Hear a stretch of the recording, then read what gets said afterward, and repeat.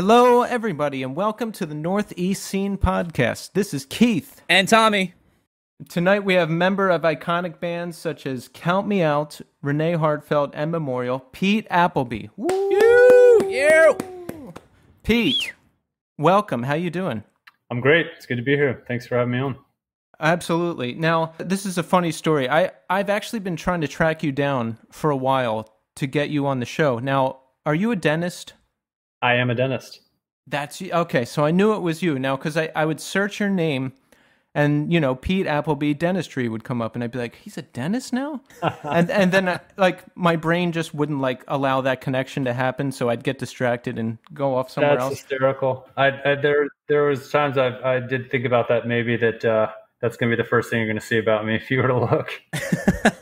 It is. So one day, you know, I saw Count Me Out mentioned somewhere and I was like, all right, I got to get this guy on the show. So I search again, and I pull up the dentist picture of you, and then I pull up an old Renee Heartfelt picture, and I'm doing like a side by side. Yeah, This is detective work. All right, wow, I'm impressed. Yeah, and I was like, this is him. And then to really make sure it was you, I went on the dentist site, and it said like, oh yeah, he enjoys music, playing music or something. I'm like, that's him. That's got to be him.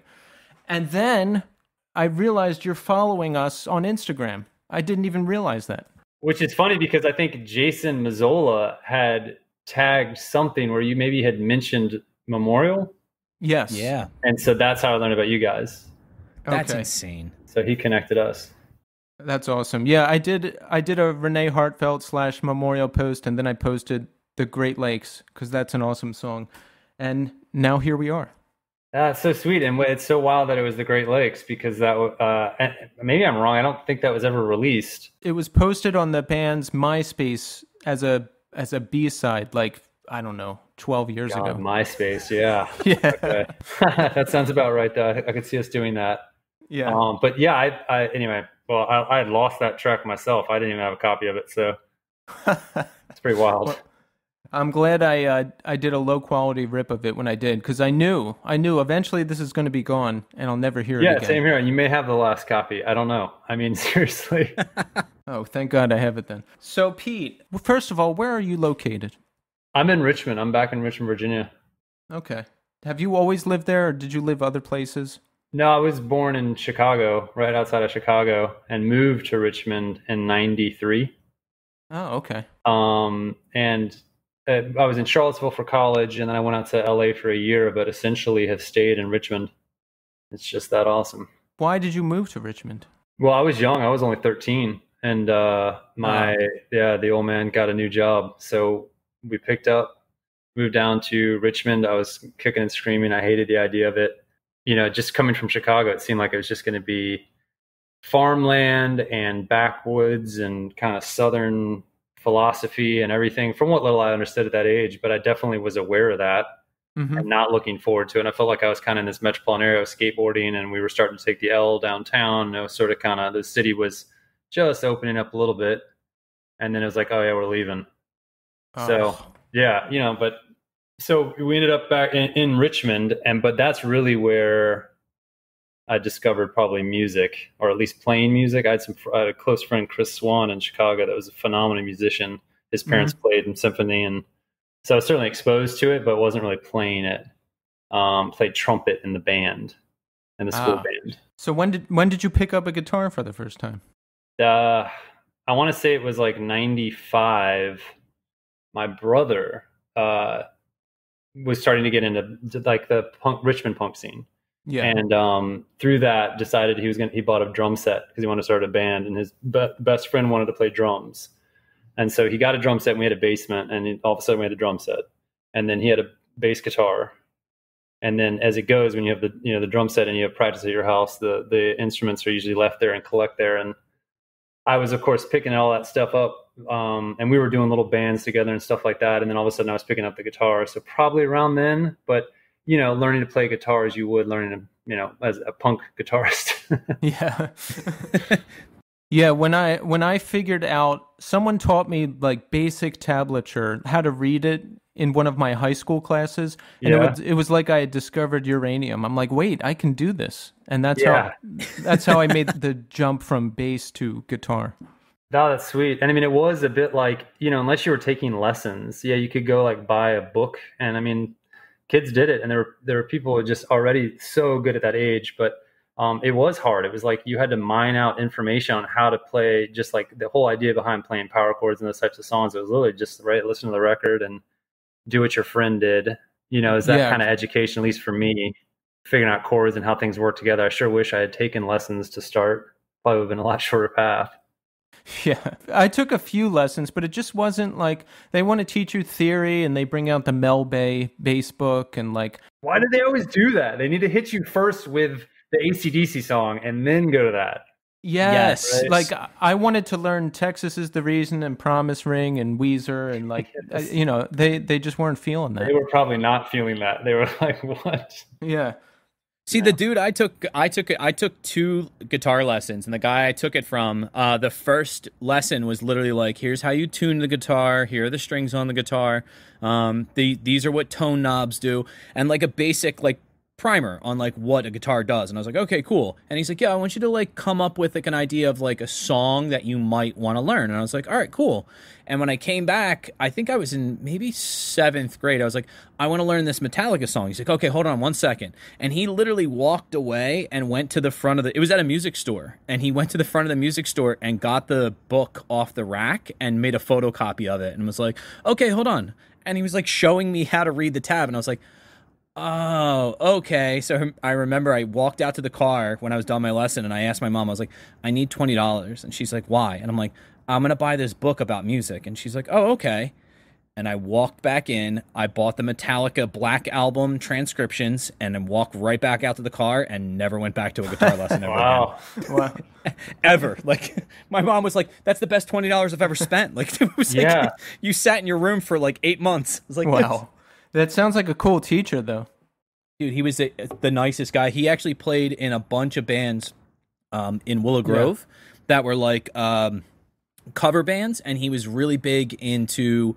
He played in a Led Zeppelin cover band and a Black Sabbath cover band, and then I forget what the other one was, but he was into like super good music. His name was Lou. I don't remember what his last name was, but he's a really, really nice guy, and he was just like, yeah, dude, if you want to learn how to play guitar, this is how you do it. And it was luck of the draw like that too, that you would, if you got a good guitar teacher or something like that, that could totally send you on a different trajectory than you got the guy that was phoning it in.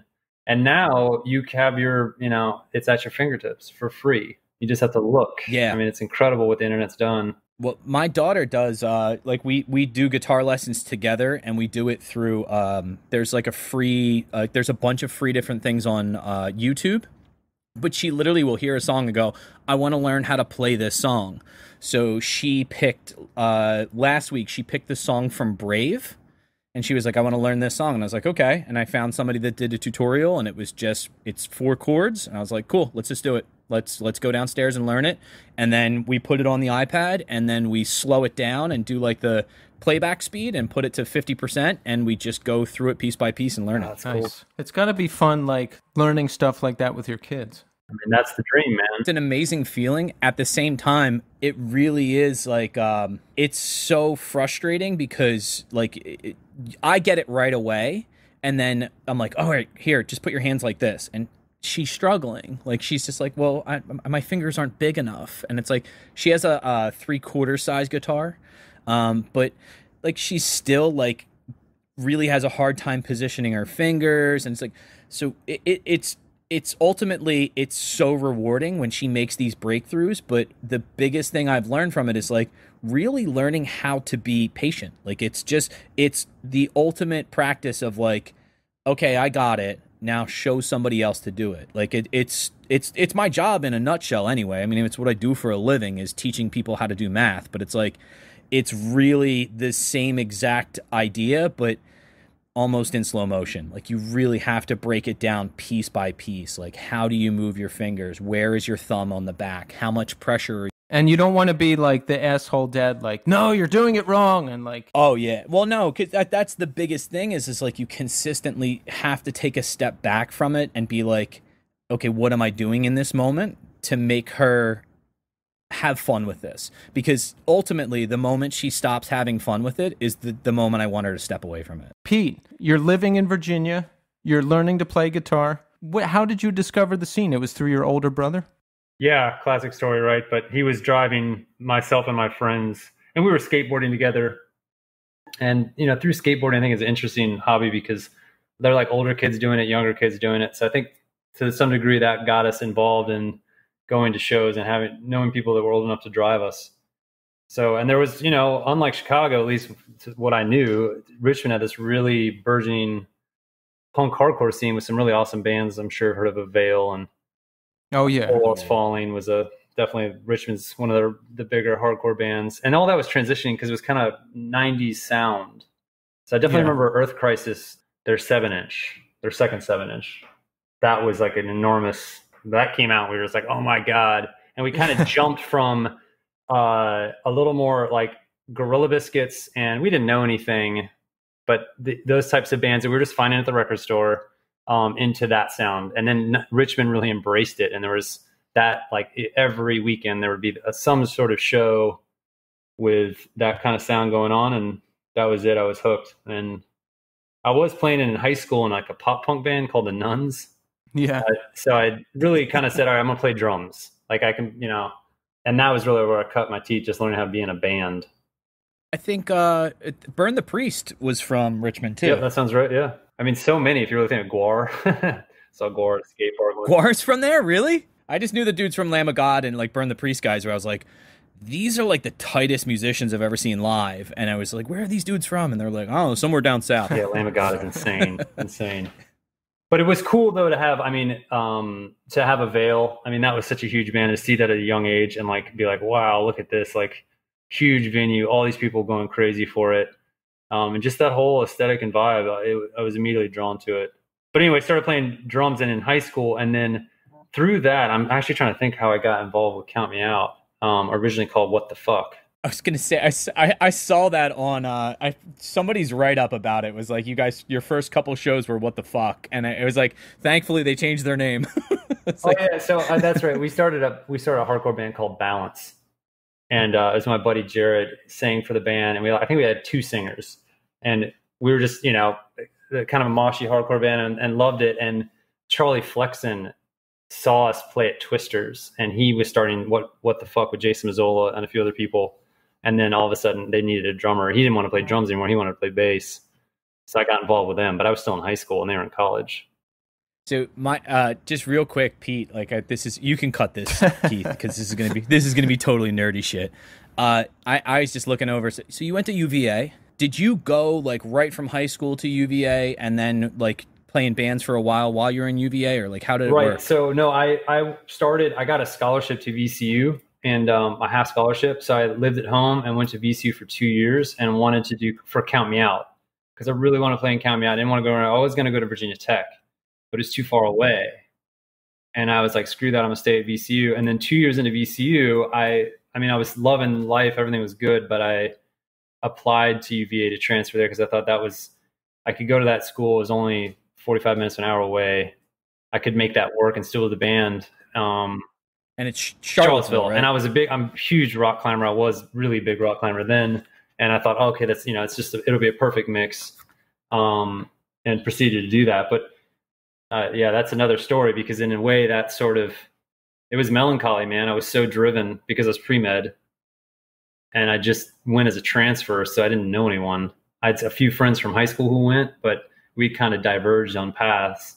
And it was wild, man. I ended up living, I moved to Cherry Street Avenue, and I lived in like a 4-person efficiency where everyone had their own bedroom and bathroom, but we shared a living room and kitchen. Mm-hmm.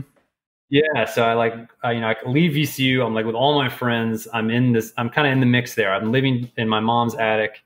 I really was enjoying myself, and then went to UVA, got uber focused, and, you know, it's a different school environment for sure. And then I'm living in this efficiency with like a cab driver, a graduate student, these like 4 people that like would essentially got sold on like coming over to the States on like a work study program, but really just cleaned up the movie theater overnight. and they were Oh my from like God. somewhere in Russia, kind of anyway, they just smoked cigarettes out front. So here I am, I'm like, oh my God, what am I doing? But this story, I'll tell it to you anyway, is just that my first memory really of being at UVA. I mean, of course, I was just in the library. I was major in biology, but I'd be studying. I always woke up early and drank coffee. And this cab driver downstairs would sleep through his freaking alarm because he was a late night cab driver. So the alarm would just be going off, and I'm in there studying.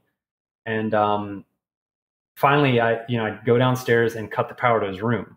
And one of the other roommates were like, yo, if it runs more than 10 minutes, just cut the power to his room so it'll cut off. It's fine. He doesn't get mad. I was like, all right. So on we went for a couple of months. And then I remember cutting the power, and then it didn't come on like the next day, which I thought was a little weird.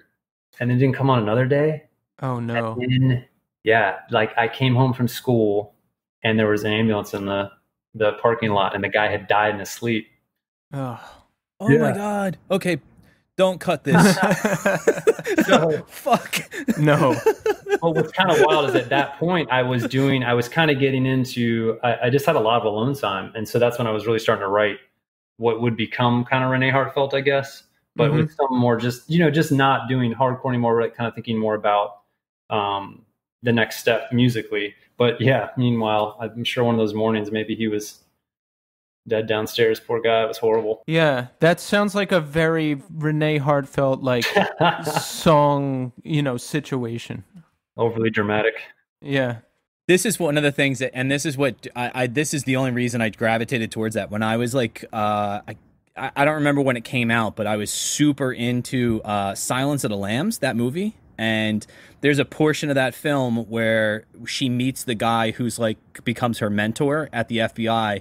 And she goes, oh, I remember you were a guest lecturer at UVA. And I remember like dissecting that film being like, what is UVA? And then I went and looked it up. So when I was in high school, I was like, I'm going to go to that school. Like, that's where Clarice Starling went to school. I'm fucking going to this. And then I looked at the SAT scores and I was like, 1470. Fuck, dude, I'm not going to this school. Yeah, there's some brilliant people there for sure. Yeah, I was like, this is definitely not the place for me. So was the plan always to go into dentistry, or did you want to go into a medical field and you just didn't know which one yet? I was kind of medical field. I think I wanted to be an ER doctor. But I did do like I don't even want to call it a walk on. I think I like hung out in a hospital through I can't remember how, and I kind of got the feeling that I don't like being in a hospital so much. Yeah. And then I had just a chance encounter rock climbing. And I shouldn't say chance encounter. There was a guy who was a local at a rock climbing gym that I worked, who was a dentist. And he was a huge mentor in my life in that way, and was like, hey, you should think about dentistry if you're interested in medicine. And so that was great. I got to go and work with him on a couple of different days at his office. And oddly enough, his office I ended up working at years later, sort of just by chance, which was great. So, but yeah, Chris Diaz is a great guy. And he kind of just, like same with the guitar teacher, that first encounter sometimes kind of invents it, or at least kind of reinvents it for you. Like, oh, I had certainly had an idea what a dentist does. And then he sort of like reframed that. I was like, oh, I had no idea it was like this.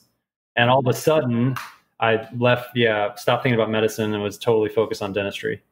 And it's just essentially the same track from a college standpoint. Because you did 4 years of like pre-med, like bio, like cell histology stuff. And then you moved into, so when you go to dental school, it's 4 years. It's 4 right? years. That's right. So it's definitely a little different. I mean, the two things split, and the first 2 years are very similar to first years at medical school, where it's a lot of just, anatomy, all the general systems of the human body, pathology, all that stuff. And then second 2 years, you start working in the mouth and working with all the different little things that dentists have to do that's totally unique from medicine, almost completely separate in the way we treat the mouth and teeth.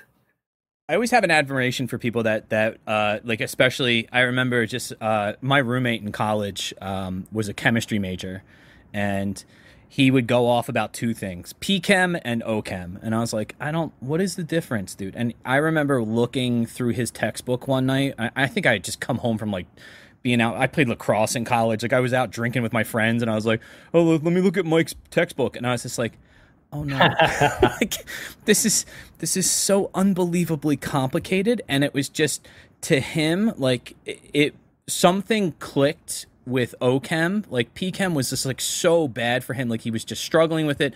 And then when he got into organic chemistry, I remember it clicked for him, and it was just so awesome to watch him, because like people would come over and be like, dude, were you in today's lecture? And he's like, yeah. And he's like, can you explain this to me? And he would have like 3 or 4 people sitting around him, and he would literally just sit there and draw diagrams. And I'm like, holy shit, there are so many people at this school doing shit that I have literally no concept of. Like it was so eye-opening for me. Yeah, you bring up organic chemistry, man. That is the great widowmaker, or at least the dream ender, so to speak. So many people that course, right? But I'm with you, man. I mean, and especially if you're going up at the graduate level in physical chemistry, any chemistries, any of the sciences, it's just unbelievable. Pete, were you always balancing college and whatever band you were in at the time? Yeah, I think so, man. Did Count Me Out tour nationally? We did. Actually, we did a couple of U.S. tours. We did Europe. And then that was a strain. I mean, at first it wasn't bad because Garth, Charlie, myself, and Colin were all in college. We were all full-time students, or at least part-time. Mm-hmm. And then working. Everybody worked as well. And then we'd try to figure out how we were going to do the band. So it usually worked out that like anytime with spring break, summer break, we always had a tour. Winter break, always had a tour. Yeah. Which was one of those things too, where it's like, it was awesome and I loved it. But I did sometimes notice, your friends are going to Mexico, or your friends are going to whatever, or just hanging out, or working and making money. And you're going and grinding it out. And it's not like we were playing these huge venues. We'd be playing at VFW Hall, or like a Shoney's in Nebraska, right? With, 10 people, and you're like, and then you get home and you're right back to school, right? Yeah. So. Yeah, I was on the road with a friend's band, and yeah, you're in the Midwest. Sometimes there's 10 people there, sometimes there's 5 people there. And then you go right home and work. And I don't know. I liked it at the time. Then again, I was 20 years old. I don't know if I'd like it as much now. But and I think it's like a young man's game. It's so fun when you're that age. You don't care. You're like living the dream, and you're living your passion and balancing it all. I felt definitely in tune with things. But yeah, it was a lot. So how does that band come to an end, and how do you start to segue into what would become Renee Heartfelt? Count Me Out. I mean, we were really good friends. So we were in Europe having a great time. Although there was a lot of shows, Nunkritz, Germany, and on Christmas Eve, where it was just kind of random. And the way the shows, I mean, it was booked tight. We had a show every night, but some of the shows you're just like, what is this? Like, we're playing a squat, and what the crowd that's there is never would have nothing to do with our music at all. But there we were. And we still gave it our all. And it was awesome, but I think we could tell towards the end of that tour that Charlie was definitely ready to not be straight edge anymore. And I was changing some of maybe he was just ready to kind of move on to his next step in his life. He was big into design. I think he was looking at other bands. Colin had been offered, or had already been playing, I think, with American Nightmare. So and they were taking off huge. And I think he was drawn I'm not gonna have time to do this like I'd like. I think Jason wanted to keep doing it, but realized that he didn't want to do it at he didn't want to keep doing it at our level. We wanted to keep growing, write another record, or, don't be a band anymore. So kind of the end of the European tour, although we were all getting along great and as close as we'd ever been, it just sort of had a natural ending there. And we played our last show in Richmond, sort of unannounced. So was that a thing? Like everyone was straight edge, and if we decide someone's not going to be straight edge anymore, like the band can't be a band anymore? There's some years between that event, so I can't say I'm saying this totally accurately, but I think we definitely were aware that we were a straight edge band. I mean, we felt, in 110, few and far between, we were a straight edge band. I love the edge. I had my X Watch on. So it did feel like, that was part of who we were. And although we weren't that big lyrically into it, we weren't as straightforward about it. I mean, it was definitely our band. So it felt weird to have Charlie not be edge. And I want to just put it on Charlie because, it was Garth, and eventually all of us except Jason. But still at the time, I think he was ready to move on. It just seemed to not make sense anymore. Yeah, that makes sense. And as you get older, now I never bought into the straight edge thing. I was always kind of curious about drinking or weed or whatever stuff you do when you're 17, 18. But, I would see my straight edge friends one by one, start drinking and stuff. And I remember being at a bar with my friend who was edge forever till he was 24. And then I saw him order a vodka tonic and my eyes like bulged. But then I was like, wait, don't make a big deal about it. So I would like go out of my way not to make a big deal about it because like, I don't know. It's just changing, you know? Yeah, it is, but it's weird. And I mean, my wife, Katie, laughs at me now about it because like the period when I like sold out or lost my edge, I mean, it was emotional for me. Like I didn't even, it was more just like having the drink and like, okay, it's done. There wasn't like this, okay, now I'm just going to rage. Like I almost felt like I had to, yeah, I was putting a phase of my life to bed. Wow. That was an awesome one. But yeah. How old were you? 24. Ah, 24 years old. That seems to be the age. Yeah, I eventually became straight edge, but by necessity. Ah. Yeah, Keith lost his partying card. He's just like Keith's. Well, dude, I'm glad I had it. You know, it was a great thing for me. It kept me out of trouble. I imagine. Seriously. Yeah, I had to tap out. It became life or death. But you know what? It's all good. So, and it's also good because like I went back and discovered a bunch of straight edge bands and had like a new appreciation for them. You know what I mean? I was like, yeah, man, I'm in this. Yeah, and like I mean, honestly, I know it's cliche, but it's like Minor Threat. That was kind of that was my brother and I's first like straight edge band, and like for that, you know, that crystal first exposure moment we keep talking about. It that really set up for me though. That's so hardcore, and I almost was surprised when bands weren't straight edge.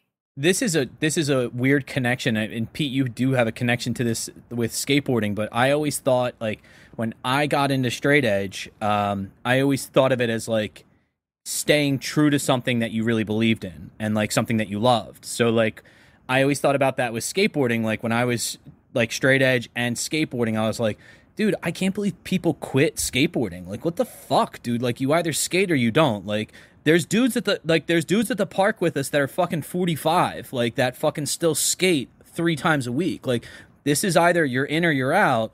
And as you get older, you realize like, oh, there's nuances to this. Like there's all different levels to it, and people's lives take different trajectories, and they have different obligations. And you're like, oh, okay, I get that. But yeah, I definitely can empathize with that part of like when you do something and like, or not do something and you step away from it, you're like, oh shit, this was such a huge part of my life, and now it's not. Like it's definitely it throws your perspective in another way that you're like, that's definitely a different way to look at it. It's hard because like I skateboarded from the time when my mom got me a skateboard when I was 6 until I was, I don't know, 23 or 24. Like I skateboarded every day. Like I would literally just be like, all right, well, if it's not raining, I'm going out and skating. I don't care if it's 3 degrees below zero. I'll put on long johns and fucking 4 jackets. Like when I fall, I won't feel it.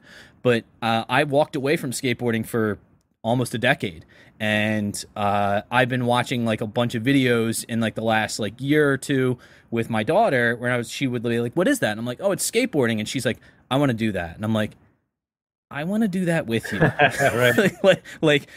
Let's go. Like, let's get you a board. Let's get you helmets. Like, let's get you pads. Let's fucking suit up and let's go skate. Like, and it's like what Keith was saying with that rediscovering of things that, like, you know, Keith, you're probably looking back at things like Judge and being like, wow, this is actually fucking, there's something resonating here. Like, there's something really cool with that. And I do it now. Like, my daughter, like, gets up in the morning. We get up really early because, like, we're trying to avoid people, like, being around people. So we go to the skate park at, like, 6 o'clock in the morning when the sun comes up. And she's like, she's up at 6 and she's literally, like, jumping up and down. She's like, are we getting in the car now? And I'm like, yes, we are.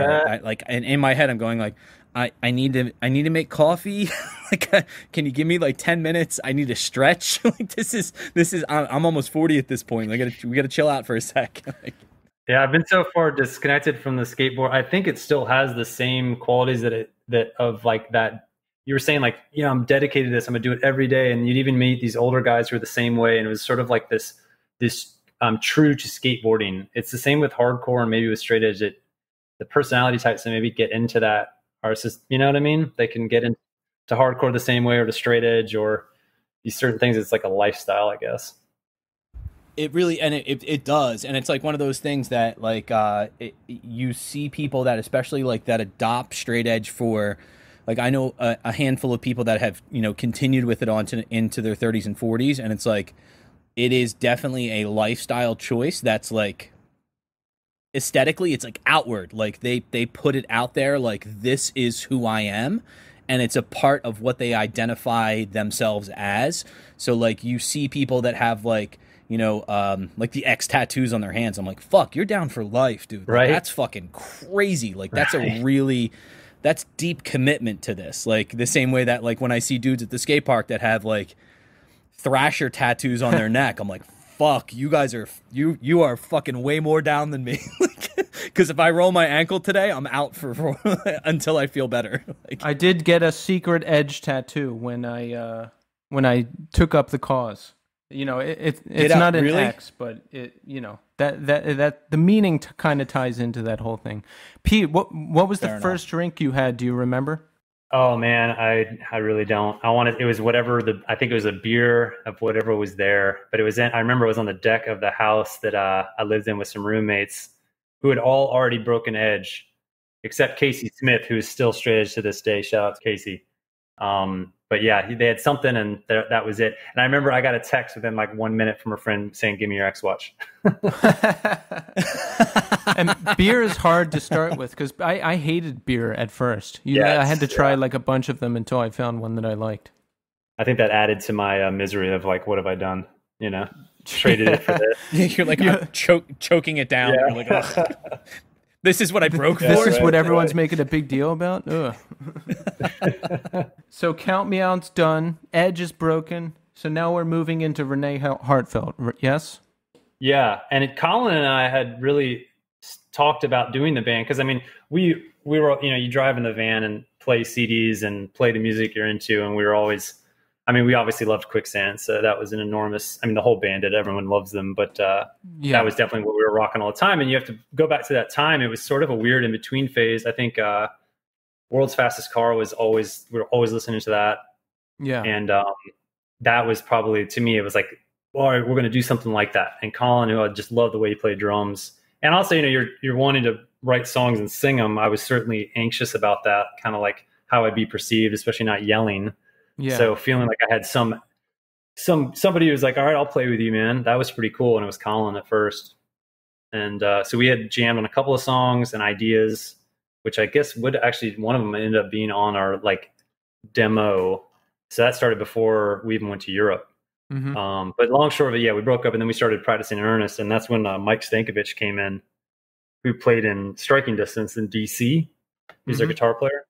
And he lived at Longfellow, which is Brian McTernan, who recorded Texas is the Reason's first 7-inch. I mean, yes. Strike Anywhere, you know him, like all these great bands. He recorded out of that house. He recorded Count Me Out's first record there. Mm-hmm. So somehow he had moved out and moved in a bigger studio, and Mike Stankovich had moved into that house with a bunch of other people and had a recording studio in his basement, which was really basic, but he had decent equipment and he actually knew how to do it for the most part. So somehow he had heard some demos I had, and I think I went up there, and because he had a recording set up, he was like, "Do you want me to record you?" I was like, "For sure," because I was recording stuff out of my house. And I drove up to DC and we sort of struck up a friendship. And he was like, "Dude, I'll be in your band." So we started doing this, like we'd play in Richmond and then we drive up to DC, and we had Charlie Flexen from Count Me Out playing bass. So that was the beginning. It was Mike on guitar, me on guitar vocal, and then Charlie on bass and Colin on drums. Yeah, I was going to ask about your influences. Now, Quicksand, Rival Schools, World's Fastest Car, all that stuff. I was in a band heavily influenced by Quicksand as well. And sometime around 2008, and I would always be showing the guys like Renee Heartfelt and Memorial, and I'd be like, "This is what we got to do." So I was always pushing that. So it makes sense that, you know, we had the same influences. Yeah, I mean, I guess it's no surprise there in terms of what they were, but yeah, I was definitely on a definitely always listen to Sunny Day and Texas the Reason, and trying to think what else was really big for us. Far, yes, all that stuff. That's it, man. Yeah, so you know, so yeah, that's kind of the vibe we were going for, and also at that time there wasn't really that vibe. I feel like no, there wasn't. You know, hardcore definitely broke in a direction that I was not really connecting with anymore. Mm-hmm. So I was kind of lost there, and then there was like this whole man, what is the name? Like Panic at the Disco. But before them, who was it? Like Man. the Strokes or something. Well, Like not that? even the Strokes, because we liked the Strokes. I remember God of that when they came out, that we thought that was cool as hell. But like Panic at the Disco, that kind of emo sound. Mm-hmm. We were not feeling that. I hope we're not coming down, but like that was, it was like, oh man, but I digress. We were kind of getting lumped into that sound anyway. So anyway, we wanted to start Renee Heartfelt as sort of like, dude, we want to do like a post-hardcore band. Like these people, I feel like a lot of bands are maybe saying they were doing a post-hardcore sound, but we really had an idea what we wanted. Yeah, but not maybe. So that was at least all right, that's the direction I want to go. Yeah, and I feel like today there's not a ton of true post-hardcore bands by my definition as well. Like there's nobody that sounds like Renee Heartfelt and Memorial as far as I know. I guess there's a couple floating around, but I don't know. I feel like it's kind of a lost sound that I hope makes a big resurgence at some point. Yeah, same here. I mean, in terms of like certainly Texas and all those bands were just so good. It was such a great era of music. Whenever I like a band as much as Renee Heartfelt and Memorial, I always figure like they have to like the same exact stuff that I do, and you do. So it makes sense that I like the end product of what you're doing too. Now, I got turned on to Renee Heartfelt. You opened for Walking Concert in Philly sometime in like 2004 or something. Yeah, I remember that shit. Yeah, at the Khyber. And I caught the tail end of the set, and I'm like, these guys sound a lot like Quicksand.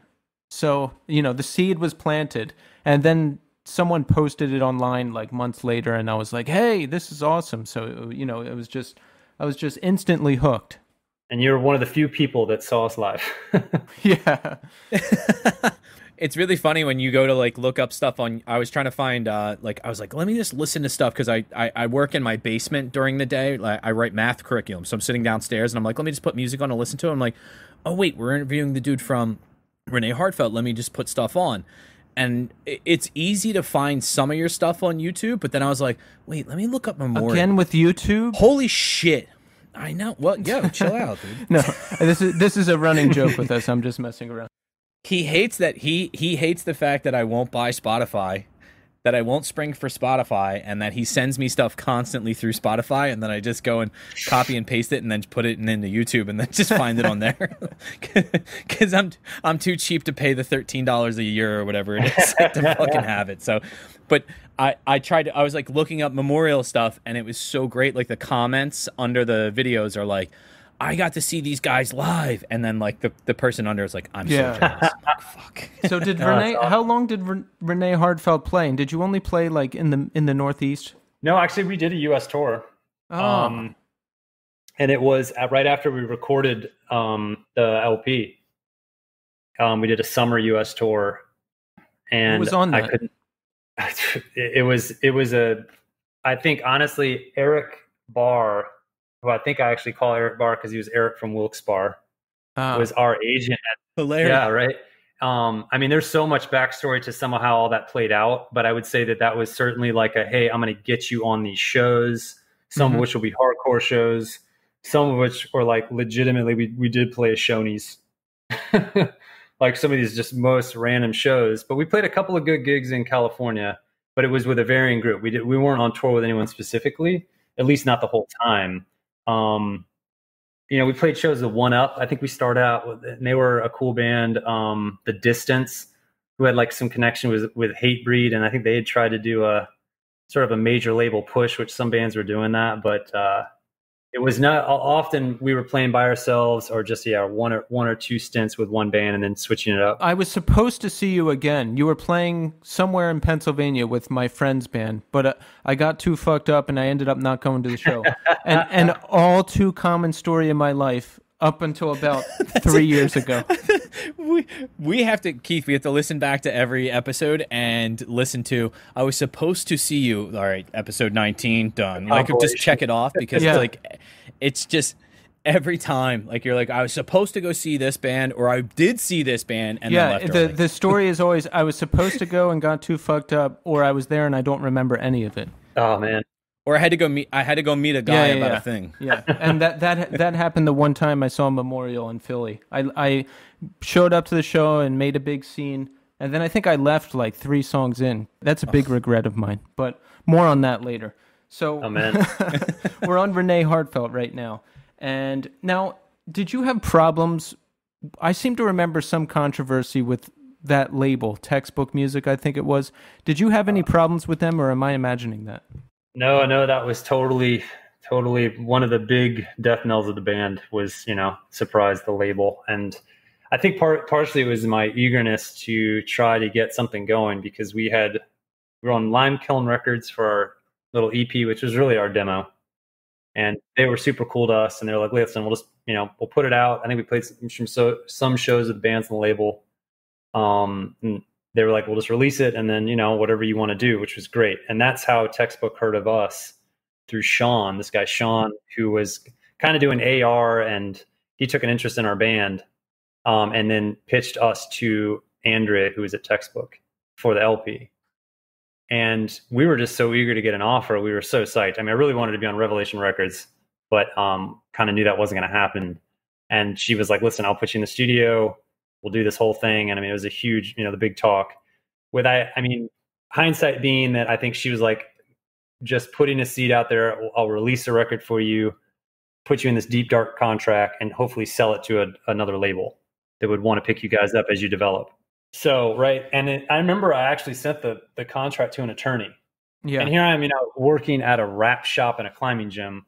Yeah. And the attorney comes back to me and he's like, yeah, it's $800 for what I've just done. And all it was the whole contract had red all over it, man. It was like everything was wrong with it. And he's like, that'll be $800 and we can go from here. And I really appreciate what he was doing, but you got like, part of me thought, I don't really have much to stand on. We don't have a huge fan base. We don't have anything. We don't have a ton of momentum going for us. And they're willing to put us in the studio and record a record, like an album. Yeah. I want to say yes. They're telling me everything I want to hear. So we definitely had discussions about it. Hindsight being 2020, we should have waited. But yeah, we signed with them. So she immediately put us into the studio with Matt Squire, who we recorded the EP with. Mm-hmm. Because originally we wanted to record with Brian McTurnan. Yeah. But Brian was like, hey, I have this friend, Matt Squire, who'd be great for you guys. And so he recorded the EP, and then we got the money essentially to do the album from Textbook. And he had just finished recording Panic at the Disco. Mm-hmm. Am I saying that right? Is that band, Panic at the Disco? Yeah. All right. Or there's an exclamation point, so maybe it's Panic at the Disco. Exactly. I'll never forget rolling up to the first sessions for the album, for the LP, and I think I have this right memory wise, but he was playing some of the mixes and he was psyched on it, and I was like, I hated it. And it was like, yeah, I don't, nothing against the guys. They're an incredible musician, and certainly the musicianship was coming through, listening to it in studio speakers. But I was like, oh, I couldn't be further from wanting to sound anything like this, I've never heard them. I imagine a really dancey, Yeah, I gotta look them up now. Hold on a second. Like, I don't know. Panic. Wait, you're doing this now? We're in the middle of something here, dude. Dude, hey, fucking post this. Oh, okay. Yo, they got that. They have a big hit, dude. Yeah, they have a number of them, and now he sings with Taylor Swift. I think he was on Broadway singing for Kinky Boots too. The guy, because I saw Subway ads for it. Let's just put it this way. He's featured vocals on Into the Unknown from Frozen 2. Wow. Yeah, dude. Wow. I'm sorry. Like that was really bothering, because like you guys were talking about like this huge band. I'm like, I don't fucking know who this is. Like, so let's shift back to recording the now classic Renee Heartfelt LP, Death of the Ghost. Now, this is an album I come back to time and time again. I was just telling Tommy today, like, I could sit here and play the record from beginning to end just in my head. Like, I think it's timeless and classic, and I think it's right up there with all of the most classic post-hardcore LPs. What do you think about that, Pete? Wow, thank you. That honestly means a lot to hear that. I mean, because I didn't get a ton of, I guess we didn't get a lot of feedback on the record, or at least I don't remember. I think years later, people maybe appreciated it more than in the moment, or at least it felt that way to me. Yeah. So yeah, it feels great to hear that. And I don't know if I agree with you, but thank you. No, I think it's crazy that you didn't get a lot of feedback. And I I still now even I connect with it so much as a, sad sack emo kid who struggled for much of his life and was just unhappy a lot of the time. It was the perfect tone, and all the influences that you mentioned are like all my favorite bands. And so I got to ask you a question. Now, I've always really loved the song Rush. Now, here's what I think it's about, and you tell me if I'm in the ballpark. Now, there's a troubled individual, maybe a friend of yours, possible drug problem, and they're, as soon as they get money, it burns the hole right in their pocket, as you say in the song, and, they're just always wandering around in trouble, lost soul, and you feel for this person. Am I close or spot on? I mean, yeah, I don't think that's a terribly convoluted lyric. I mean, it's pretty cut and dry to me, and it's exactly what you're describing. I mean, I think it was just, it's funny because I don't even know, that was one of the songs that almost didn't make the record. Really? Yeah. We actually had a moment where we were going to really cut like 4 songs off that album, and that was one of them. The Lighthouse Man too. See, those are all hits. I'm glad you didn't. And I got to ask, are there Renee Heartfelt songs out there somewhere in the ether that did not make the albums? There is one song, and we're actually going to re-release the record on vinyl through 6131, which is cool, and it's coming out, I think, Black Friday this year. So it will have, I think, it'll have one studio track unreleased. I think there was only one, and just some other random stuff. Should be cool. That is really exciting because I'm just always hungry somehow for more from Renee Heartfelt or Memorial. I'm like, God, I hope they somehow play again, or there's a song out there that I don't know. Like, I was even asking people on the Instagram, I was like, does anyone know Pete? Like, are there any songs we haven't heard yet? I need more. Oh man, I will say, tragically, the classic story. I had a hard drive with a ton of stuff, and sort of Renee's next half of her record, some of which became Memorial, but all lost. So a ton of music disappeared there, but probably none of which you'd really want to hear. I think the unreleased track that Renee had was cool. I think there was a reason it was unreleased, but it's cool. And I think a fan maybe like you will appreciate it. But yeah, I'm psyched to hear you say that. Yeah, man, it's just great music. Always reminds me of like fall and just, mid-20s, getting into trouble, figuring shit out. It's just like the soundtrack for me. Man, that's awesome that you connect that way to it, because it really does come from that place. Like everything you're just describing. Yeah, and that's why I love to know like what's going on behind these records, because, like I was mentioning earlier, I'm like, if I connect this much with it, it has to be touching on that. So that's why I like to hear like what went into the record or what were the influences. And oftentimes, the connections are there. It's the same influences, it's the same feelings, and so it makes sense that I connect that much with it. Well, I was just gonna say, Pete, are you having the tropical storm coming through you? Yeah, actually, it's raining right now, man. Yeah, that's okay, so it's supposed to be in Philadelphia tomorrow morning around 5 a.m. And I mentioned it to Keith on we were starting this. I was like, I hope he's not having any problems. My stepsister lives in Virginia Beach. That would make sense right now that could be going on. It's probably my internet. I texted her and I was like, how is it? And she's like, it's a mess down here. She's like, we took everything in. She's like, we took everything in from outside, like all the garbage cans, all the patio furniture, like everything's locked up. They said the wind's going to be really bad. And I was like, oh, I hope this does not affect Pete tonight. Well, it's crazy if it did, because honestly, our first show, Renee Hart's first show was, I think it was September 21st, 2003, right 3 days after Hurricane Isabel. Well, that came through and just wrecked Richmond. There was no power. I thought the show was going to be canceled, and we had the show. They ran a generator. Oh my God. And like a really limited setup, and we played. It was pretty wild. That's awesome. Well, I'm glad I got to see the band once. I remember a very tiny bit of it, which is better than none. But, it was a very long time ago. So why did the band end?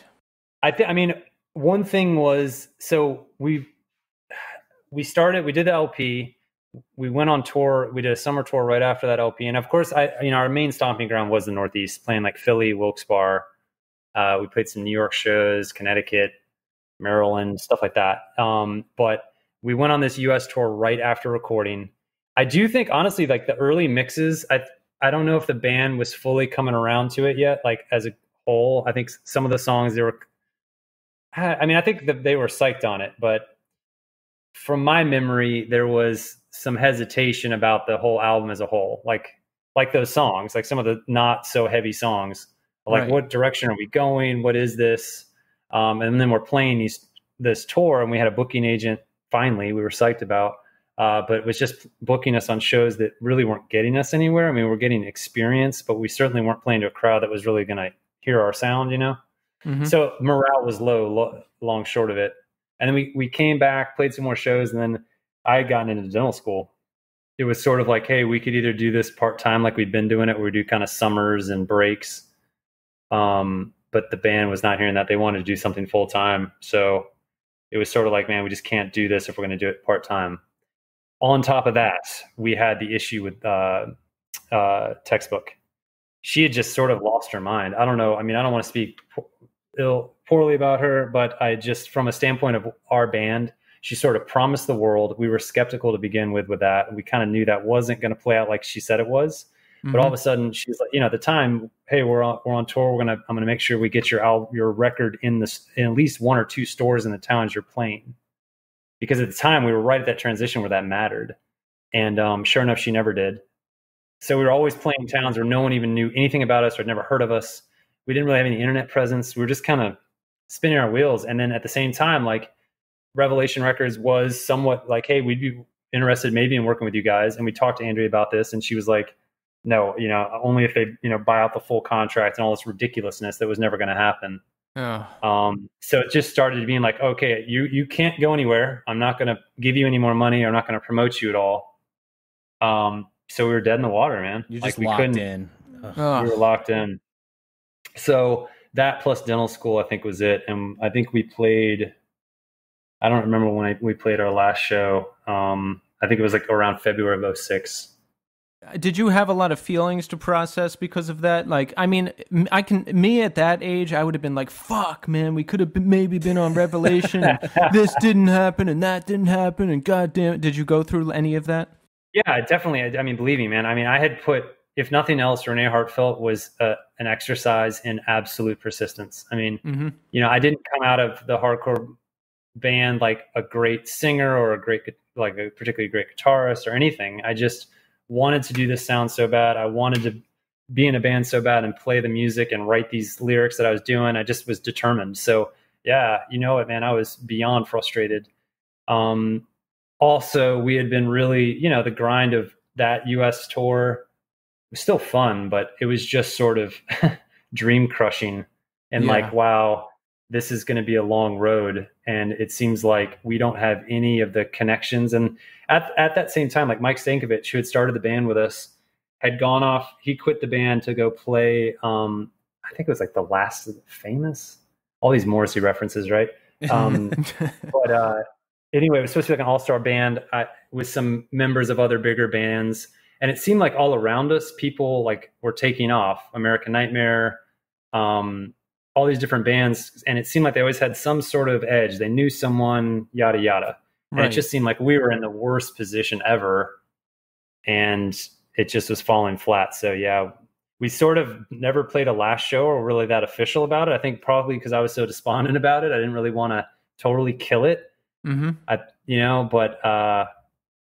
Yeah, I was pretty broken up about it, man. Yeah, Revelation would have been the perfect fit. So it's unfortunate that didn't happen. I mean, that's it. I mean, you've got that Revelation sound, and I think it's all about perspective, Pete, because like, you say like you weren't sure about your voice or the band, and I literally used to show people like your records and be like, I want to sing like this. I want to write songs like this, and I can't do it. Like, so it's all about perspective. Yeah, I guess you're right. So how does Memorial start up? So towards the end of Renee Heartfelt, I had joined this band called the Silent Type. Mm-hmm. And they were a Richmond band. This guy, Nathan Altice, fronted that band. This guy, Nick Wurs, played guitar for them. And they were really good musicians and wrote this super cool, sonic, totally different sound, quiet.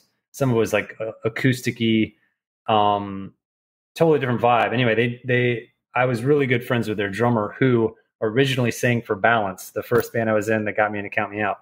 Mm-hmm. He now played drums for this band, the Silent Type. And he moved in next door to this kind of apartment I was living with a bunch of friends of mine. So we were kind of in the salad days. It was like, 05, 06. And I was starting dental school. And then I joined the Silent Type, and Jared was the drummer. And all of a sudden, Jared and I hit it off, and we were starting to rehearse together. And I still had some Renee Heartfelt ideas, and like still had that vibe that I wanted to go for. And all of a sudden, we had started a band, and that was Memorial. And that must have been, I think, 08. Yeah.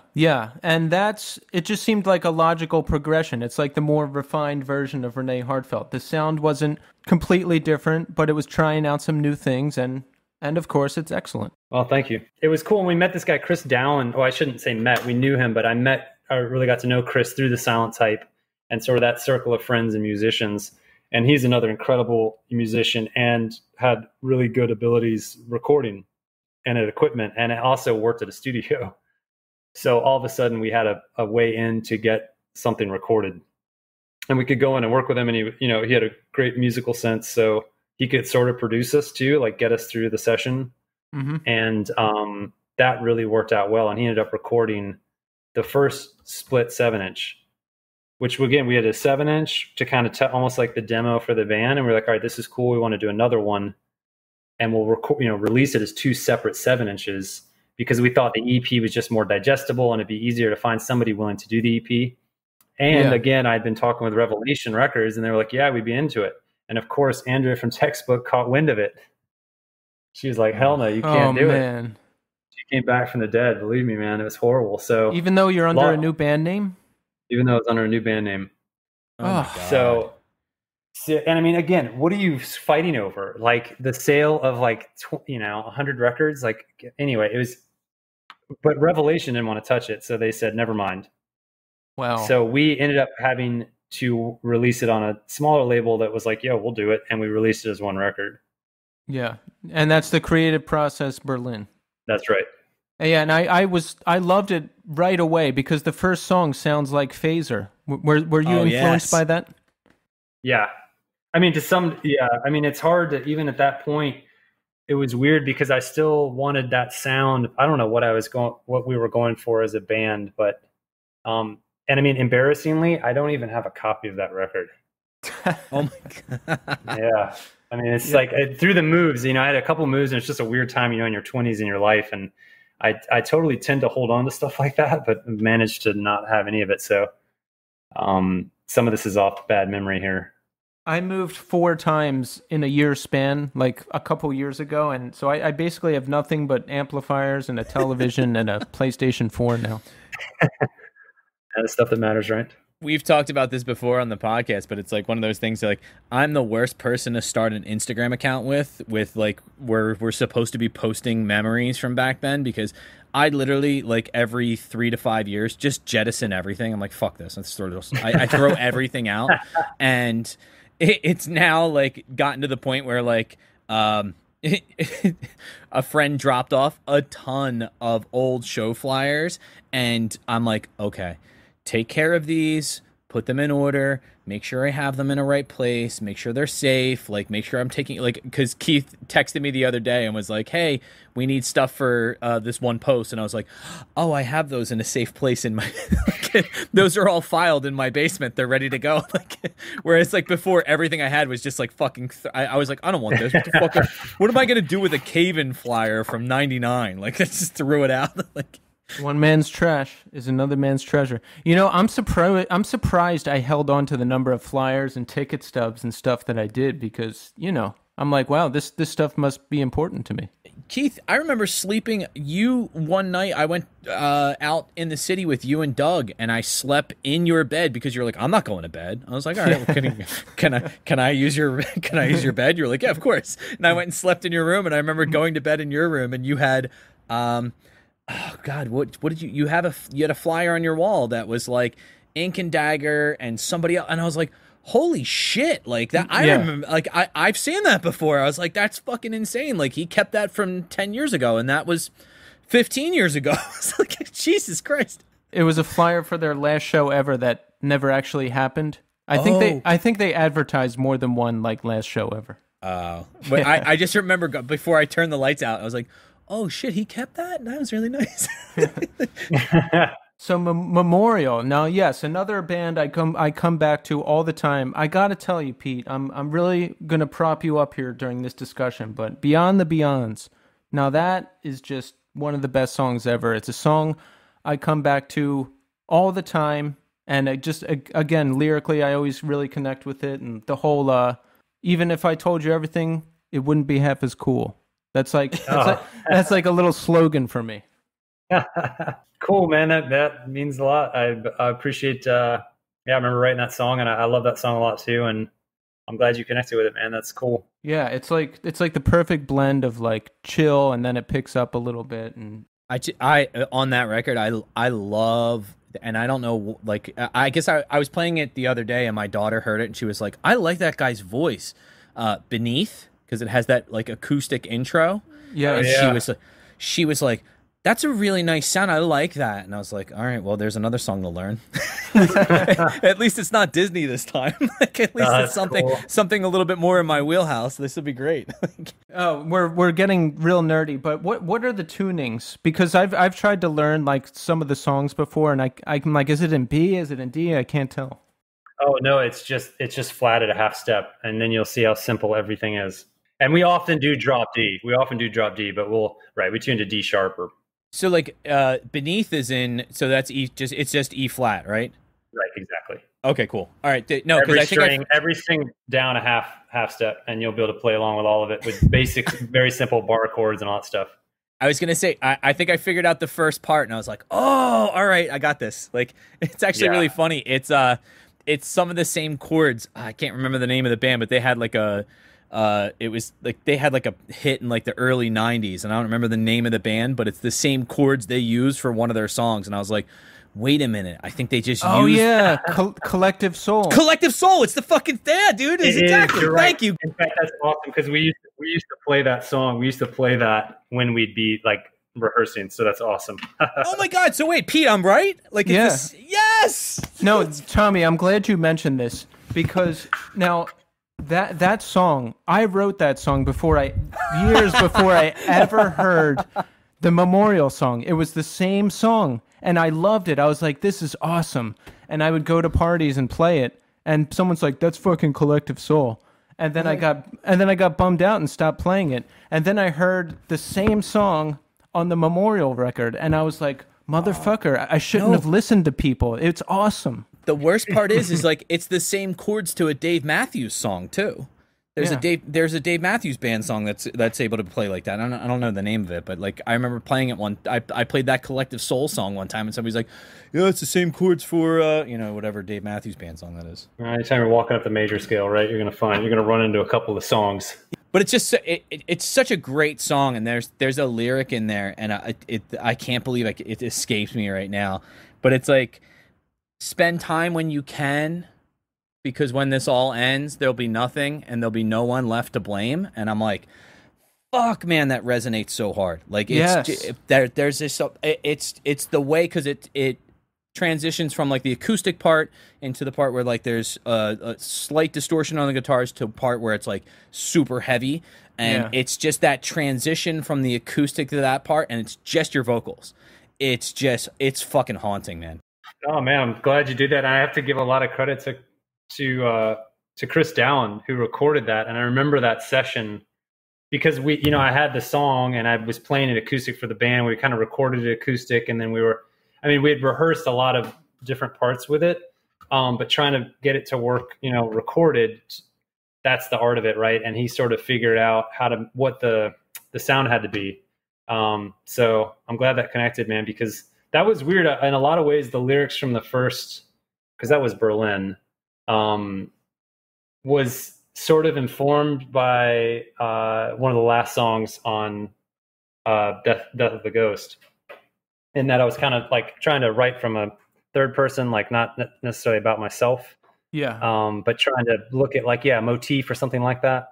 And I was just really inspired by the Korean War, not in like good way, but I think that was part of why we called ourselves Memorial, and sort of seeing what was happening with, just doing the same thing as America does. We go and, start some foreign war, and then a bunch of young men die. Not to get heavy on that, but I think that was sort of where that song was going from. Oh yeah, yeah. I mean, time and time again, like the lyrics and just everything really touched me, and that's why I go back to the music all the time. And getting heavy is okay because we do that a lot on this show. We really get it. We really get into the shit. It's funny. I was just gonna say I didn't want to get super heavy with this, but that was one of the things that predicated my father's death was his involvement in Vietnam. Was he got pancreatic cancer from being exposed to Agent Orange. Oh, brutal. Like he was a 21-year-old kid sent to 12,000 miles away to a country he's basically had no exposure to, and to be like, yeah, we're gonna make sure there's democracy here, and it's like, wait, what? Yeah. Yeah. I had no idea that's what it was from. Yeah, no, it's actually without getting into like really like crazy details about it, but my mother was part of a class action lawsuit that sued not only the United States government but the chemical manufacturer. And, oh, good. Yeah, so did she get some cash from that? She did get a monthly payout until I turned 18. Yeah, that's good. Yeah, they actually did like a whole. It's a weird death calculus that they do. They figured out that because my father had, before he passed away, my father had was 4 credits away from finishing his PhD, and he was in the middle of it, like getting his doctoral stuff together, and so they do a lifetime earning potential. It's so awful to go through these documents. It's one of these things that like my mom was like, hey, I have all this stuff left over from when your father was alive. Do you want to look at it? And then of course, like me being like the dork that I am, I sat down and like started poring over it. And then the next thing you know, I'm like reading this stuff going like, holy shit, like this is my life in a nutshell. Like this is literally paperwork that documents all this. But yeah, they do a lifetime earning potential, and essentially they break it down into monthly payments. Yeah, it's scary, dude. It's just, and it's the same thing that like I was scrolling through Instagram the other day, and a thing came up that said, were you part of the U.S. military? Do you have hearing damage from 3M because they didn't have, I guess, the proper hearing protection, or they were told it was proper hearing protection, and now there's people that have like tinnitus and all these different inner ear problems because of hearing damage they were exposed to in Afghanistan and Iraq. And it's like, fuck, dude, like the 18-year-old fucking kids like going over to a foreign country, and you have lifetime of problems that go along with it. It's just it's devastating. So Memorial. Now, I did catch them live once, but it was in 2008, I think, at a house show in South Philly. But it was like my birthday weekend, so I drank half a bottle of vodka before I even got there. I was like the Tasmanian devil at that place. And then I like, roared out of there, like, I don't know, during your second song. And it's a big regret of mine. I was just say, I do remember playing Philly. I think I actually remember playing a basement show. That was it, yeah. But did Memorial play out a lot? I feel like you guys weren't together incredibly long. No, we really weren't. I mean, only like 2 or 3 years. So, and we didn't play a ton. I couldn't even tell you how many times we did play. We probably only did half dozen kind of weekend jaunts Northeast. That's it. And I have to ask, besides the Great Lakes, is there any hidden Memorial material out there waiting to be unearthed? Maybe I'd reached out to Chris Dowan, who has a lot of the rough mixes and recordings, and because I don't remember, but I'm sure that there are probably at least 1 or 2 tracks that were recorded and not released and not, mixed, but to get those would be challenging. Cause I mean, he's got a full life now, and it's a lot to think, all right, pull up this, 7 or 8 year old, no longer than that, 12-year-old recording. I mean, I don't even know how I'd get it into a session. And so long short of it is maybe. Just tell him Keith from the Northeast scene really wants to hear it. I got this one guy. Remember, Keith, I actually just did it. I just said member. Keith, do you that guy that's a big fan of the show, Ed, the dude, the BMX guy, yeah. Ed, he texted Keith and was like, hey, I saw you guys posted something about a local band that we used to play a lot with called Heinous Anus. And he's like, does anybody have the 5-song EP? And I was like, I do. Yeah. I had it on an old hard drive at my house. It took me like 3 hours to get it off there. But like, I was like, oh, dude, if somebody wants this stuff and I have it, I'll make an effort at least to try to get it out there. Yeah, we're like, we're like the centerpiece for Bucks County hardcore and demos, and like everything's moving through us now. A couple people requested that demo actually, so Is that what it was? I'm sorry. yeah. I really just remember Ed asking for it and being like, maybe. No, one other person asked for it too. So, how does Memorial come to an end, Pete? So I guess we had done that album had been released. We played some shows, and then I was still writing music, but I was getting kind of deeper and deeper into this new career of dentistry, and still in school, and also wanting to move to the West Coast. So that was like goal number one. And I knew in order to get out there, dentistry being sort of the kind of closet industry, it's a little bit of a someone sort of thing. It's still a really small, intimate thing. I knew I had to like do a program or a residency or something to get to know some dentists out if I was going to actually be a dentist. So I applied to do a residency program at UCLA. And this was before we even cut Mile High City. But I actually remember I was recording vocals, and it was only 2 blocks from my apartment. So I could walk, after school, go to my apartment, and then that evening go over to the studio and record. And we only did this for like a week or two, but I got my acceptance letter, and we hadn't even finished the record yet. So I kind of knew, I was like, oh, this is going to be tough. Now it was only, I knew maybe it wouldn't be for forever, although part of me was hoping it was going to be. So it was just a tough situation to be in, but I really loved the songs. I loved the band. I wanted to keep doing it, but I kind of was on this path. So basically, when I left, because I want to say we recorded that in May. I'm not certain. And then I graduated and then left that August to go out to LA. And that was it, just by sheer the distance, Yeah, and I remember when you guys released the opener as like a preview for the EP, and I was obsessed with that song. Like, I was like, this is the best song ever. It became synonymous with me. Like, I would get in someone's car and they would just put it on, and I'd be like, yeah, that's right. Oh, dude, that's awesome. Yeah. I'm glad you dug that song, because we were proud of that song. I love that song too. I mean, and I felt like we had sort of, that with that record, sort of found our sound.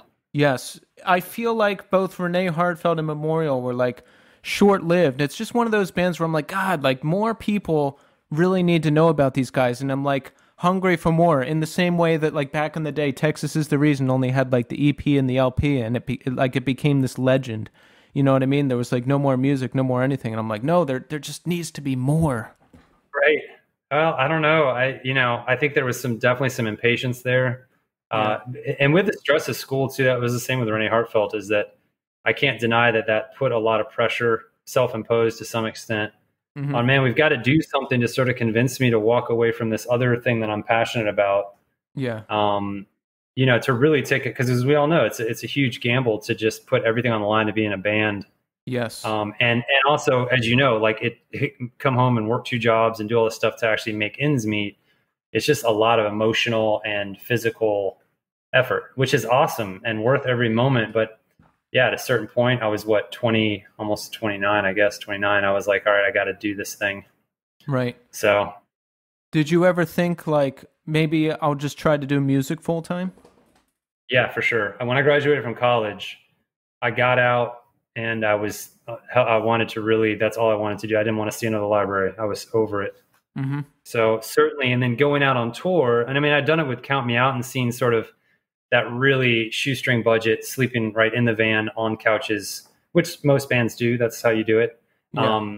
And I liked it then. And then with Renee, sort of started seeing some of the grind of it, of like, wow, here we are again doing the same thing. And I think if the shows had been somewhat better, I probably would have been more committed, but we just were not having, I mean, we had some good gigs for sure, but overall it was tough. I mean, there wasn't a lot of positive feedback on the band, Yeah, which seems crazy to me, because like it's everything I wanted in a band. It's like the band I imagined that I wanted to be in. And that's something I struggled with a lot. Like, I wanted to do music full time, but every band I ended up in was like, just no one cared, or it wasn't the right sound, or I wasn't totally crazy about it, or it ended. Like, there was always a problem. I never got to the point where like we would get signed or go on tour. So I almost never had to make that decision. I wanted to do it full time, but it just kind of never worked out. Plus, because of my upbringing, like I'm kind of obsessed with having security and, like I don't want any credit card debt. I have to know that I'm going to be able to afford things. You know what I mean? I need like, Oh, Keith, I come from the same place, man. Believe me, I come from the same place of like, I'm not trying to, run up. And a lot of people in bands did that. And that seemed to me like insanity. I did that too. I was like tens of thousands of dollars in credit card debt from just being a complete degenerate. But that's all been handled. I've got a handle on things now, which I'm happy about. And I thought about it a lot when I turned 30, and I don't know, even now sometimes, because I have friends like, they're in multiple bands, they tour Europe, like they all work at a bar together. It just seems really awesome. Like they kind of just do whatever they want, and they kind of call their own shots. And I'm like, that seems like a pretty fucking fun life. Indeed. I mean, certainly that side of it, but also I'm sure, as you know, having played shows and stuff, that there is that, like, you get that 1 hour moment of what you want, which is to play and connect and share the art and all that. And the rest of it is a grind. And especially when you're a band coming up, I mean, yeah, you're hanging out with your friends and all that stuff is good. But, once you've kind of done a couple of tours of that, and that's maybe lost some of the novelty. It's now, all right, what am I doing all day here in this town? And I have no money. Yeah. So you're right. I'm just going to read this book or just sit around or get in a fight with my bandmate because we're bored. Yeah. Right. And then, it was good to at least see that aspect of it. And I think it's well balanced if the band is making strides, it's making progress, right? You're connecting more people, you're growing. Yes. You're all of a sudden, you're still feeling creative. And that was still there. But I think that overall it was hard, man. I was having trouble on the road with, just feeling like, man, no one is hearing what we're doing. No one cares. We're playing a show and no one's paying attention. I find that crazy. But yeah, that's the thing. It's like you said, it's a young man's game. If I was like 20 years old, I might consider it now. But I mean, I'm 38 now. I've got a girlfriend who's got a kid. We're talking about moving in together. We've got 2 cat children. I mean, that's it. I'm happy. That's good living too, man. And then that's a great thing is that, there's phases, right? Yeah. And I think also had I maybe been where it was like, hey, we're just going to continue to do this for fun, I think we would have, because we were still enjoying it to that level. But I think the pressure of wanting to make it, hey, I want to do this as a career. Like, how can we get on a bigger label? How can we figure out, because we were also transitioning into social media and MySpace and how to promote. And we got caught in a couple of those where it would be like, this band was huge online. Like they had all these, I don't even know what it was back then. It wasn't likes, but there was some evidence that this band has lots of watches or views or fans. Yeah. And we're going to play a show with them and you guys are going to open for them. And we're like, excellent. We go and it was like internet hype. There'd be like 15 people there. We drove 8 hours, and it's, and it was kind of watching that sort of develop where it used to be, the demo tape or demo CD, and it was a bit more organic in that way. And I think we were a bit like, whoa, we don't even know how to do this. Like how to promote ourselves in this new environment. It was changing so quick. Right. All those things kind of factored into it, right? So you're out in LA, you're in dentistry school there, right? Well, no, I was in Venice Beach, and I've always loved surfing. So the goal was sort of to arrive in Venice Beach, really focus on the program and learning the trade and doing dentistry, the art of it, a bit like the aesthetics and some of the implant dentistry and some of this other stuff, sedation. So additional skills that I needed. So I was definitely hyper focused on that. But I was also at that point of, I'd been doing bands as my main hobby, main expenditure, main time suck, so to speak, since I was 17, like really with Count Me Out. And even before that with the Nuns, I mean, it was still like all I cared about. I stopped skateboarding. I just wanted to play music. Mm-hmm. So I think I'd reached a point where I kind of wanted something different. I wanted to just not be in a band, yeah, which sounds weird, but I really just played a lot of music by myself. And went surfing with Kong, who actually name dropped in one of the songs on the record. Oh, nice. Yeah, you may recognize, but he was still my good friend to this day. But he was already living out there with his girlfriend and now wife, and they're actually expecting their second child. But so he kind of received me in Virginia Beach, and we went surfing. Our buddy Tim was also out there, who we grew up with in Richmond. So it was almost like instant switch, new lifestyle, no music. Yeah. Right. I got obsessed with flying RC helicopters. How did it feel like not playing in bands anymore? Were you happy? Did you miss it? I had enough new experiences happening when I was out there. I was certainly writing a ton of music and playing a lot of guitar, but none of it was sticking. I was sort of just like, I don't know what I'm doing with this. I'm just kind of expressing myself and then leaving it. I'm not even trying to finish a song or have that whole issue of trying to write a song that you're going to now bring to the band, right? Which has always been my thing. Mm-hmm. And the only thing I did is I played a comedy club with these two, a girl and a guy that I had known through a friend of a friend somehow. And they're like, hey, we need a guitar player for this skit. Mm-hmm. So they did some cheesy rap and they needed me to like play some sort of beat rhythm. And that's the only time I performed the whole time I was out there. And really that's it. I have not played live since Memorial broke up. You know what, though? I think that there's something to be said for that kind of idea of like looking at the past as the past and just leaving it for what it is. And I think like when you said you found like new interests, right? Like, so you found like RC helicopters and surfing, and like when you see those types of things as a way to occupy your time and a way to make you happy, like that's, I think the thing is that a lot of times we look at things and look at it as like, oh, we have to get something from this. Like there has to be some type of end product to some type of result, something we can show to other people. And it's like, just be in the process. Just be okay with having fun with what you're doing or learning something new. Like especially if it's something you enjoy, like there's nothing better than getting into something that's new and sucking at it and then being like, oh, I can see like a little bit, like some success from this, or like I see a little bit of like mastery of whatever concept of it is. Like it's very fun. Like I can totally empathize with that. Like where I look at like Keith and I bring this up fairly often on the podcast of like putting our guitar down for months at a time. Like, all right, I'm not playing guitar now. Yeah, I think I'm done with music. Well, you know what? I say that now, but yeah, I feel you, Pete, on that, like, and the developing new interests. Like, I always had interests, but I was just always too afraid or too fucked up to pursue them. Like, you know, my life got very small and I completely isolated from everyone, and I was just getting messed up and not leaving the house. And I got through that, and thankfully I survived. So then I had all this energy and this motivation to do things I wanted to do. I'm like, I've always wanted to front a band. I want it to sound like this. I'm going to do that. And I was like, this is going to be what I am. The band's going to be huge. I'm going to be a band guy now. And I got to put out the record, but the band quickly dissolved. And I was like, fuck, what am I going to do? But at the same time, I was taking an acting class. So then the acting class is going to do a production and I get the lead. And that was my life for a year. And then, you know, Tommy and I put together the Instagram account, and I'm like, yo, if we get to 1,000 followers, we're going to do a podcast. And I didn't even consider ever doing a podcast, but like, you know, I heard some other podcast and I'm like, fuck, if those guys can do it, we can do it.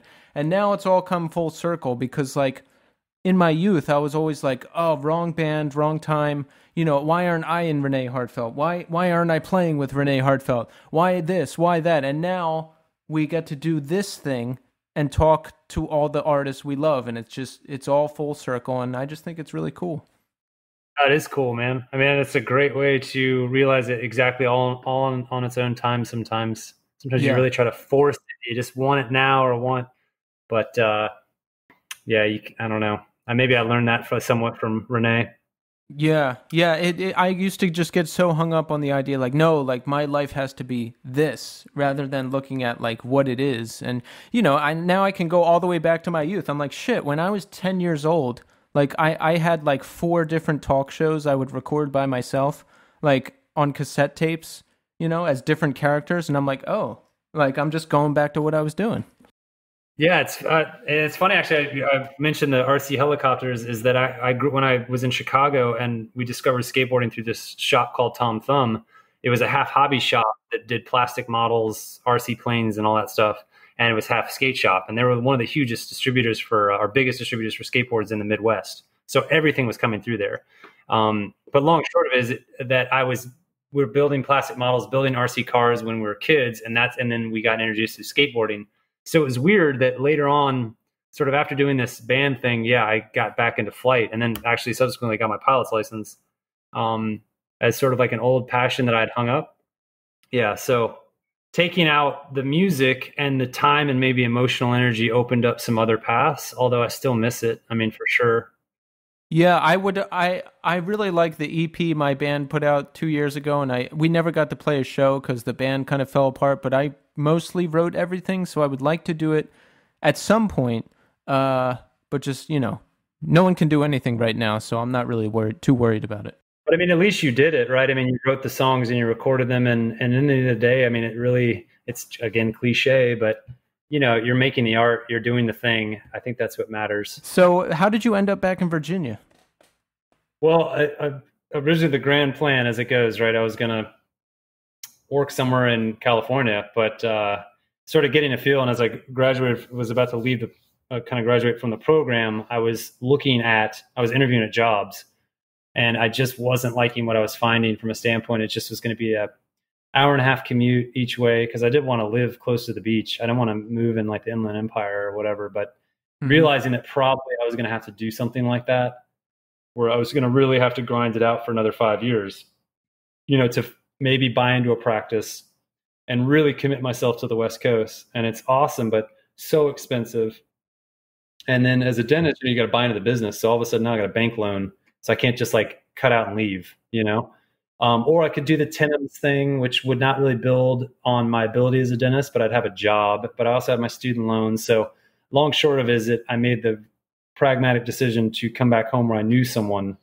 And I was really fortunate to know a dentist here in Richmond who worked at a practice, and I knew the practice and I knew it would be good. And I thought, man, this is the right move. This may not be romantically what I want to do right now, but this is the right move for being a dentist. And so sure enough, packed up that literally 13 months after moving out, and drove back to Richmond. Wow. And moved back in with my mom into her attic. How was that? Yes, sobering, humbling. Especially after a year in LA, man. Oh, yeah. So, but it was good, and immediately just got to work on trying to build my career. And then bam, it's just, 5 years goes by, 7 years, 8 years, 10 years. And it's amazing how quick the time has gone now. And I'm still in touch with some of the guys from Memorial.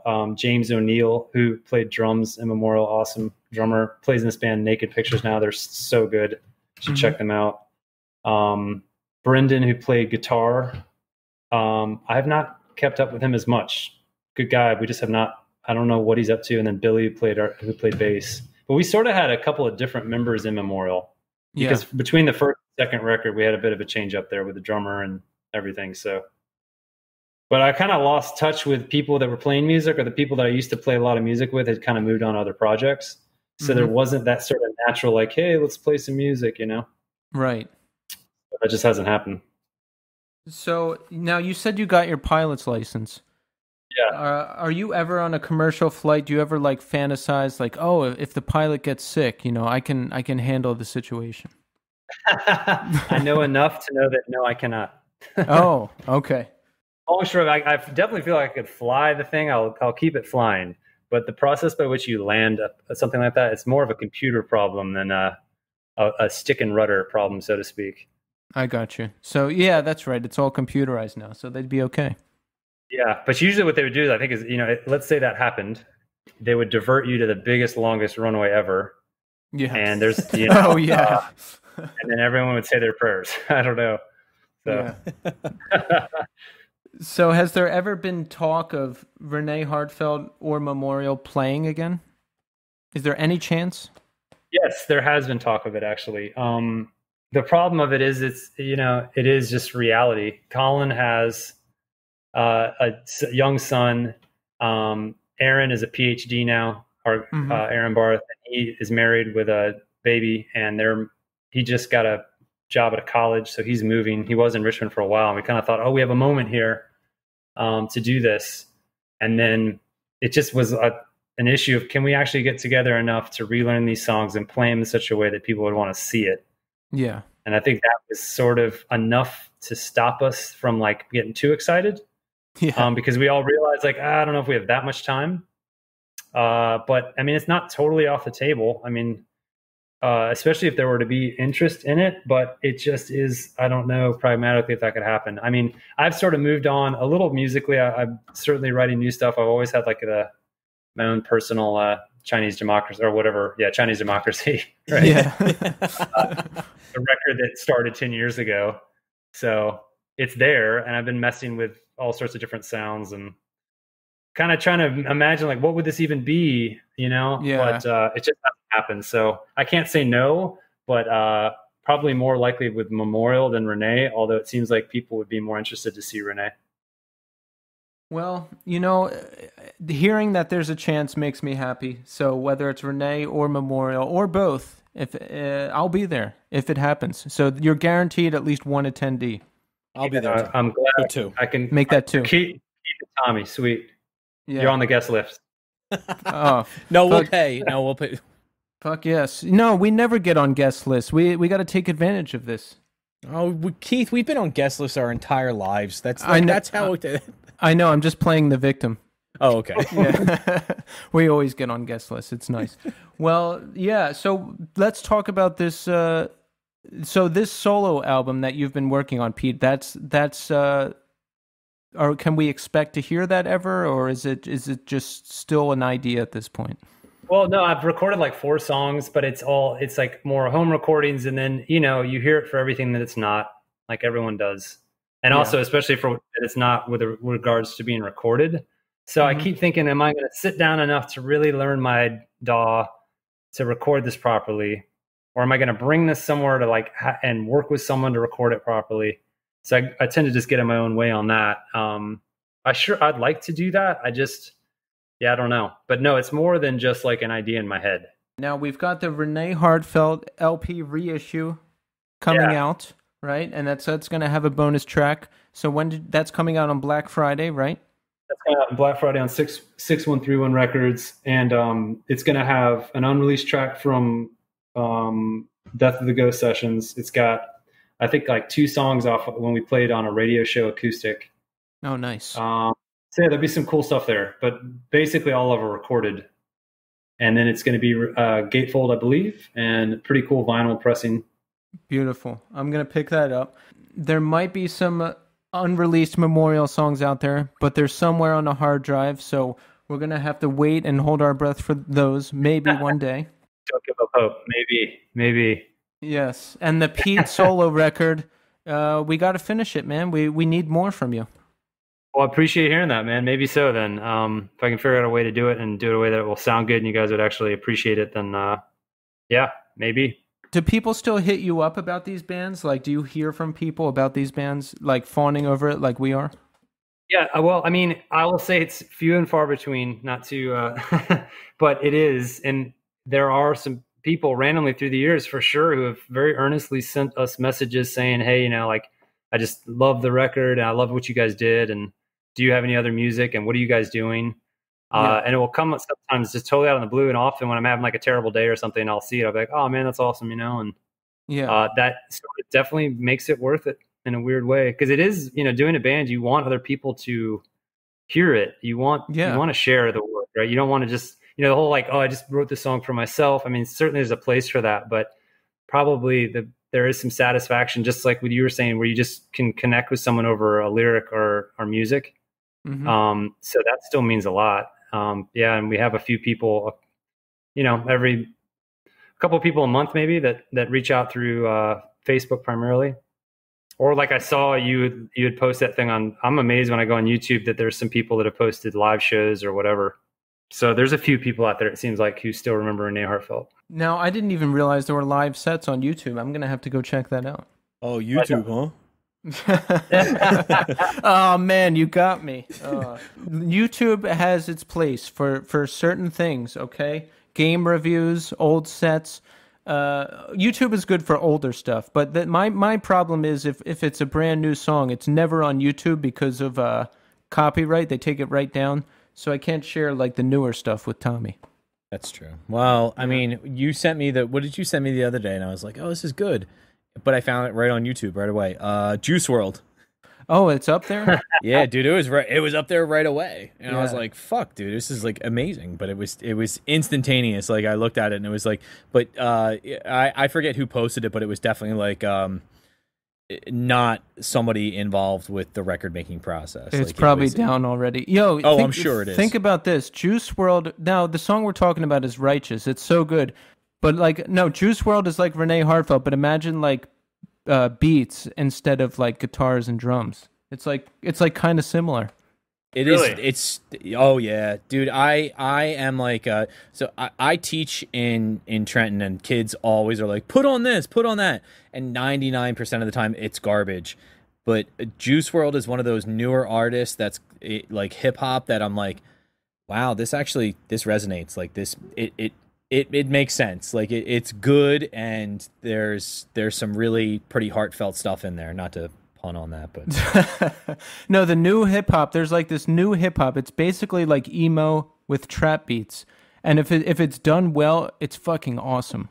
yeah, there's some that Juice World track is unbelievable. It's just heartbreaking. So considering because the guy overdosed and died, and he's just talking about like relapsing and being depressed, and it's just like And how gut-wrenching. Drugs rule his life, and that he considers drugs as his only solution. It's hard to listen to, but at the same time, it's one of those things that it definitely has its place, and it's really smart. Like like people are easy to dismiss that stuff and go like, oh well, it's give it a chance. Really, just give it a chance. Like I was very skeptical at first because remember you sent me. You didn't like it at first. I converted you. No, remember you sent me the one where the album looked like I was like, this looks like a Game Gear. Oh, like a PlayStation 2 game, yeah. Death Race for Love, yeah. Juice World with our 14 and 15-year-old Izzy and Taylor through my wife's first marriage. They love Juice World and were so destroyed when he died. Yes. But it's wild too because I mean the lyrics are like drenched in drug imagery. Oh yeah. But it is real, and like emo sort of. I see that like, oh yeah, you guys are kind of doing that sort of emo thing where you're hard on the sleeve, but Yes. you can't deny that is really emo's contribution. That somehow it's hard to describe exactly, but the way the lyric is, the earnestness of it, I guess, I don't know. There's some stuff that I listen to, like I brought this up previously, but like whenever I drive my kids down we go down the shore, and I play Promise Ring, Nothing Feels Good. And my daughters call it beach music. They're like, no, that's the one that has like the beach, because like the front of it looks like it's like a cut from like the Atlantic City boardwalk, like but like my kids just resonate. It's one of these things that just sounds so good, but when you really listen to the lyrics, you're like, wow, this is so sad. Like there's so many things that are just horrific in it. Like you're like, oh, this is so terrible. Like then literally the album is called Nothing Feels Good. like how awful is that? Like, and my daughters are always, they're like, put that on. I'm like, you know what? I'm not in the mood for that. Like, Oh yeah, Pete, that's another thing I meant to ask you. What's your home situation? You're married? Yes. Yeah. And we live right in Richmond, and we have Katie's, again, kids through her first marriage, Isabel and Taylor, who are 14 and 16. Wow. Yeah. See, my girlfriend, who I think I'm moving in with in a couple months, she has a 14-year-old, and that's thankfully everybody gets along pretty nicely, and it's it's good. It's I tell you, it's a brand new experience for me because I never even thought I would live with someone I was in a relationship with, but now I'm doing that, and she has a kid. So I'm doing it all. Yeah, I don't have a lot of friends who have a similar situation to me in that way, like being a stepdad kind of thing. Yeah. So it is unique, but it's awesome. And again, I didn't picture it either. You kind of never expect that, and then all of a sudden it's happened, and you're like, all right. Yeah, I love it. And me and the kid we have similar interests. She likes video games and junk food and like being on the computer. And I mean, shit, that's what I do too. No, that's awesome that you relate. I mean, yeah, I mean, in the day, I think that's the relationship is all that really matters. The whole, who's parent or whatever, especially as they're getting older and older, it matters less and less, and you're becoming more of just an an influence and mentor and all these other things. So it's kind of a unique position I get to play, you know, because certainly being the father and being a mother, I mean, respect, it's also a whole different emotional place than maybe it's just a different emotional place to be in as a stepdad or a stepmom. Absolutely. Like I like to stick my nose in things and like impart my wisdom sometimes. So I have to be really careful not to do that because it's not appropriate in some cases. So I just try to be as supportive as possible and shut up when I need to. There you go. Yeah. As someone that had a stepdad that kind of sucked, yeah, please do that. I think about that, Tommy. I actually think about that. Thank you. Yeah. I was going to say thank you. I appreciate that because he was just definitely one of those people that imposed his own belief system and his way of running things without question. There was no like discussion or argument. Now, that's not to say that like, I didn't learn things from him and that he wasn't somebody I, in certain ways, looked up to. He's very successful. He's very, he's been, in terms of like now, like my wife and I are both teachers, like investing money wise, like he's the person I go to when I'm like, all right, look, we have this, you know, extra windfall of money. Like, what do we do with it? When I have money in this money market account, what do I do? Where am I investing? Like, what are you doing now? Because he's been retired for 20 years almost at this point, and lives off of just trading trading stocks. Like, and it's incredible to see that. But at the same time, you know, there was times where, well, Keith has been around him before. He's a difficult person to get along with. He's just kind of like, you know, he's just kind of there. It's not like, hey, how you doing? You know, asking questions and stuff. He's just kind of like there. You know what I mean? Yeah, he's definitely, and the other thing is he's kind of a presence. Like he's also, he's a bit much for some. When people first meet him, they're always like, "Oh, he's so nice." I'm like, "Well, give him a moment. Just give him some time. Bring up politics right now. See how that goes off." Like, you know, was your dad? So you had a stepdad and your paternal dad. Was he? Yeah. So my paternal dad died when I was 5, and then my mom remarried when I was when my mom actually like literally remarried when I was 28. My mom moved in with my stepfather when I was 14. Yeah. So it was a wild time because it was definitely like, but I mean, keep in mind it was also a lot of time of transition for a lot of us in the family where, so I have 2 sisters and I have 3 stepsisters, and all of us being together at once was really, my stepsisters are awesome. Like I told you, I texted my stepsister today, like to be like, hey, how's everything going down there? Like, we're having a guest on the podcast tonight. Like, we stay in touch a lot. Like we are close, but, we've always discussed like our relationship with our, like their father and my stepfather as like, oh, well, that's just how he is. Like you just kind of, you either take it or leave it. Like he is an acquired taste. Right. Yeah, and I think about that. I don't want to do that. And that's another crazy connection, Tommy. You moved in with your stepfather when you were 14. 14. And yeah. I'm going to move in with my girlfriend and her kid, and she's 14, the kid.